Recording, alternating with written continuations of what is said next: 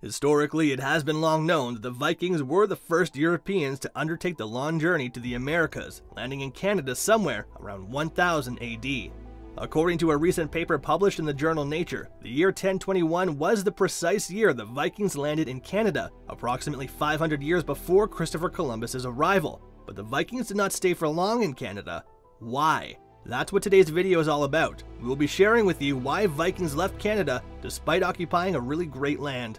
Thanks to new carbon dating findings, we were able to mark the 1000th anniversary of the Vikings' arrival on the northern coast of Newfoundland this year. Yet, to this day, no one knows for certain why they came, or why they left.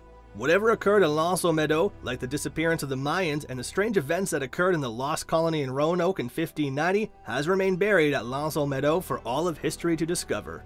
In recent years, investigations by cultural anthropologists, meteorologists, and historians appear to have pinpointed precisely what happened to the Viking settlement in Canada, an event that happened 471 years before Christopher Columbus set sail for the New World.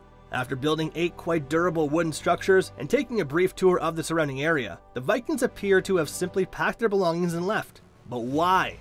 Archaeological investigations at Meadows in the 1960s unearthed the ruins of 8 turf-walled structures, 3 large homes, 2 small workshops, a forge, a shed, and a tiny sod structure.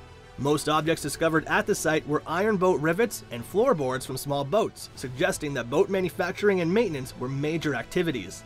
But the fact that the structures appear to have been abandoned after a brief period implied that the settlement was indeed abandoned. According to Dr. Quistoff, it was too cold, he said. If you think Oslo or Stockholm is cold in the dead of winter, try Newfoundland in the early 11th century. The Vikings got to northern Canada, kicked the tires, froze their keisters off, and hightailed it out of there. From that point, they confined their raids to temperate climates like Normandy and southern Italy. After a couple of months in Newfoundland, they realized that colonizing Canada would be a waste of time. Of course, not all historians agree with this unambiguous, though extreme verdict. Viking supporters believe that such a perspective does the brave Norsemen a dishonor. But the reason why Vikings left Canada is still unclear.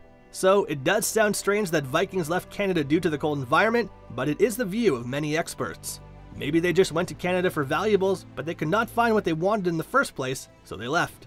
The true 100% reason for abandoning Canada is still unclear. So we will end our video here. If you have any thoughts, please let us know in the comments section. Like and subscribe to the Vikings Code channel because we will be providing you the authentic information regarding Vikings. Don't forget to hit the bell icon as well, and we'll see you in the next one.